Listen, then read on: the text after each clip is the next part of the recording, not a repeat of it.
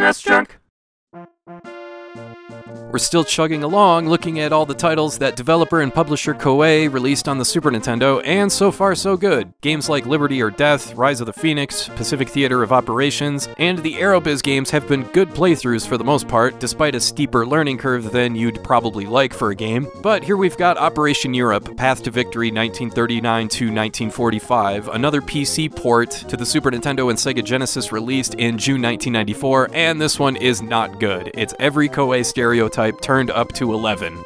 It's a shame because this is perfect subject matter for a game like this. There are 6 scenarios to complete: the occupation of France, the invasion of Normandy, Battle of the Bulge, the Desert War in North Africa, as well as battles in Kursk and Berlin. So yeah, this time we're playing through the European and North African battles of World War II, where you can play as the Allied or Axis forces, which means this is the rare Super Nintendo game where you play as a Nazi. Wait, Nintendo went out of their way to censor blood and religious imagery, but were cool with conquering Europe as the Nazis. I'm sure they were okay with this game since it has kind of an educational slant, but it does make me wonder if the censors at Nintendo saw how long it took to complete this one and just said, well, it's Koei, I'm sure they've got things figured out and under control, so they just left it alone.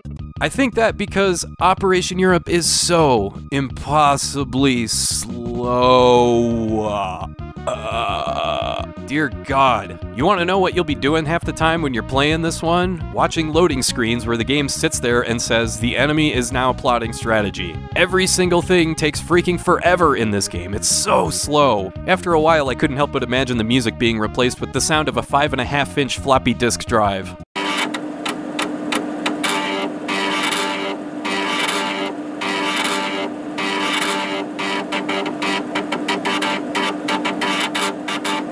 Even Nintendo Power went in on this game, starting out their review in Volume 62 by saying, if you plug in Koei's Operation Europe, be prepared to spend about as much time reliving World War II as it took to fight in the first place. That's a funny line, but it's not an exaggeration. No other SNES Koei game, or any 16-bit game period, has these long-ass wait times. Even back then, when you had a lot less to do and a lot fewer options for entertainment, this game was just too much.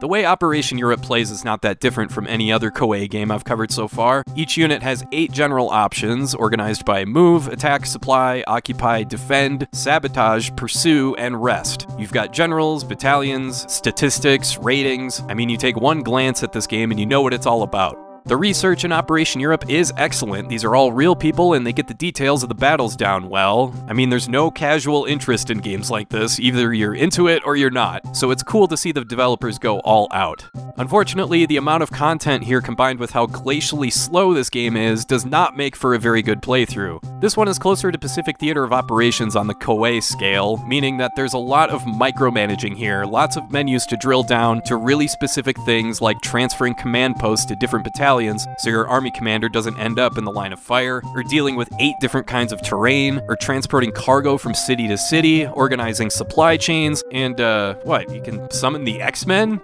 No, that would actually make this game exciting. Instead, it's transferring troops to reinforce other divisions. There's also about 1 million tanks, all historically accurate of course, and like I said, the generals and officers you see in the game are real people. But the snail's pace this game has, plus the really annoying computer AI, makes this one a complete stay away. The most annoying thing is that every single battle takes forever, not just because of the loading screens, but because the enemy always turns tail and runs away, and then you spend the next 30 minutes chasing them down so you can move on to the next battle. It's extremely annoying in an already very annoying game. Plus, anytime you call for help for an airstrike or from special forces, it doesn't seem to really do anything. Maybe I just need to put the controller down and wait for 3 hours for something to actually happen, but I was left confused constantly with this game. You get the illusion of having control with all these menus and options, but ultimately, you don't really see if anything you've done pans out, or at least if I did, it wasn't really noticeable. Sometimes units will just sit there not doing anything, and I can't tell if it's something I've done, or maybe it's something I haven't done, or if it's fatigue or morale or whatever. It's just extremely frustrating.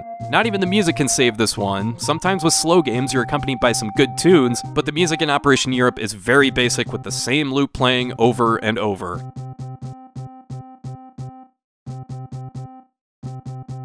So yeah, some of you out there may dig the content in Operation Europe, especially if you're a World War II history buff, but you're gonna want to stay far away from this one. It's work to play and there's very little reward. It's just way too slow, way too dated, way too confusing, and way too boring. I mean, the smaller battles in this game take as long as entire scenarios in other Koei games. The first scenario took something like 5 hours, and half the time I was just waiting for the computer to do something while I was scrolling through my phone. Thankfully, in this day and age, there's tons upon tons of World War II strategy games out there, like Unity of Command, or Company of Heroes, or Hearts of Iron, or Steel Division. There's about a million games you can get into, but just don't play Operation Europe. It's about as fun as a root canal. Avoid this game.